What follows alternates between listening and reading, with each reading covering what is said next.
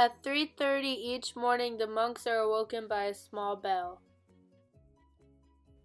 The meals are very frugal, which means it's plain and simple. Before they start eating, they start a ritual chant.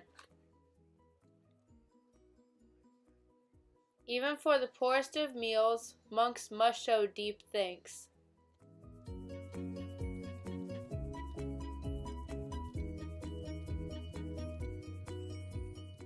The first, third, sixth, and eighth are days for baking. All of the monks leave the monastery in groups of 3 and go to different parts of town for 3 hours in the morning. They beg and ask for small amounts of money or rice. They bow in their direction to show thanks.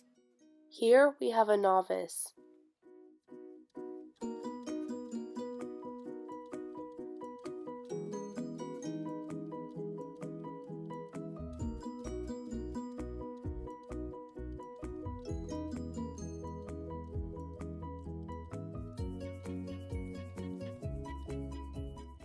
Zen monks seeks to lead disciples towards satori, that is enlightenment and the sense of utter serenity, composure, and fearlessness. When you are practicing Zazen, you must sit immobile like a statue of Buddha. If you doze off while practicing Zazen, the associate head monk will correct you with an encouraging stick.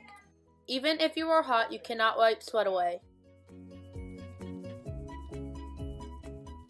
A shaved head is a symbol of a monk's strong will to break from illusions and delusions. It's not very easy for a novice to get used to shaving his head.